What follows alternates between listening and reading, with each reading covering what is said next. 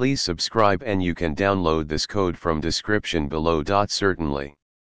To create a tutorial on how to handle select drop-down values in a Python Flask application, we'll cover the steps and provide a code example to demonstrate this process.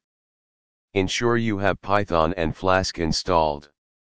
If not, you can install Flask using pip. Create a Flask application with routes to render an HTML template containing a form with a select dropdown. This form will send the selected value to the server upon submission. Create a new Python file, for example, app.py, and use the following code. Create an HTML template that contains a form with a select dropdown. This form will send the selected value to the server.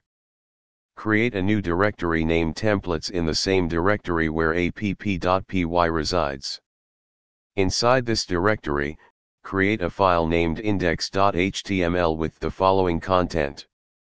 Save the files and run the Flask application by executing Python app.py in the terminal. Open a web browser and navigate to http://127.0.0.1:5000 to see the form with the select dropdown.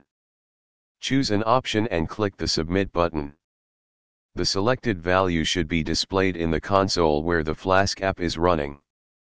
This tutorial covers how to handle select drop-down values in a Python Flask application. Upon selecting an option from the drop-down and submitting the form, the Flask backend retrieves the selected value and performs necessary actions. Feel free to expand this example by integrating database operations, complex processing, or further front-end/backend interaction based on the selected value. ChatGPT.